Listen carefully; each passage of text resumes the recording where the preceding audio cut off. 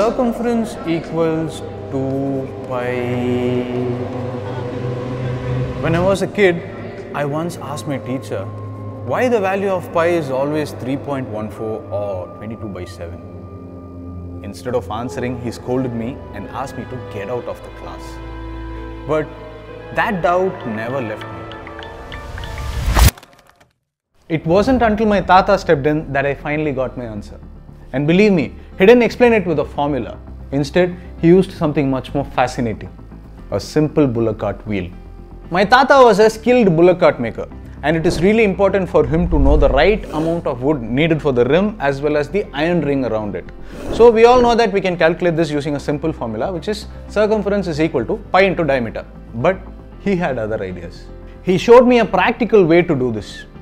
He would wrap a thread around the wheel's edge and then lay it straight on the ground. Now this will be the circumference. I measured it. It was around 15 feet and 8 inches. To be precise, it's 478.54 centimeters. Then I measured the diameter of the wheel. It was 5 feet or 152.4 centimeters. My tata explained, if we take this diameter and see how many times it fits along the wheel's circumference. 1, 2, 3, and a little extra. If we measure that little extra, it's about 0.14. This is the value of pi. It's about 3.14. My tata explained me this to make me understand the value of pi. No matter how big or small a circle is, the value of pi remains the same.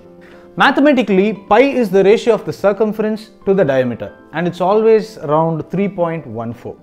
Now let's talk about 22 by 7. My tata explained it like this. Let's take a random Bullock cart wheel. Assume the diameter as d, and to measure its circumference we would be requiring about 1, 2, 3, that is 3d, and that little extra. It will be about 1/7 of this d. So if we add it, we will get circumference is equal to d plus d plus d plus d by 7, which is equal to 3d plus d by 7.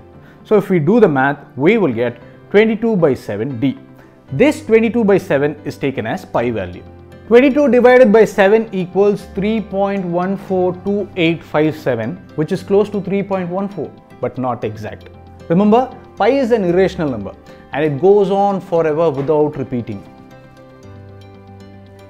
See? So 22 by 7 is just a handy approximation. But why does this matter?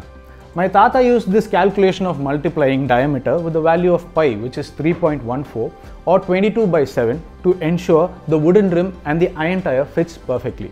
He would heat the iron tire, expand it and shrunk it onto the wooden rim for a perfect and a durable fit. My tata taught me that math isn't just number on papers. It's about solving real world problems. And this wooden wheel here is a proof of how pi connects the practical with the mathematical. If you want to know more interesting stories about my tata, comment grandpa below and hit that subscribe button.